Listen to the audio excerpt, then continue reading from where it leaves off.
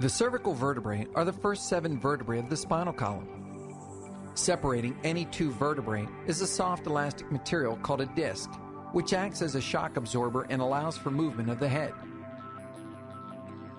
However, age, wear and tear, or sometimes an accident can cause one of these discs to thin or rupture.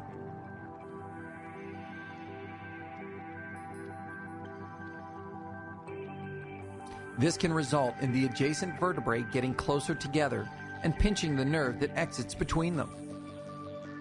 An anterior cervical discectomy is the most common surgical procedure to treat damaged cervical discs. This procedure involves making a small incision in front of the neck.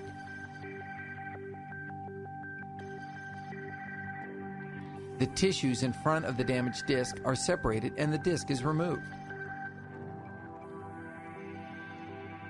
Openings slightly wider than the removed disc are drilled into the surrounding vertebrae.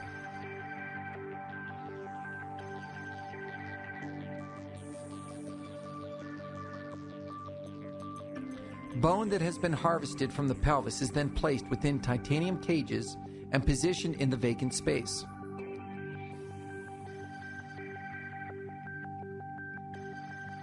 Specialized cells called osteocytes within this bone produce new bone and aid in the site's healing.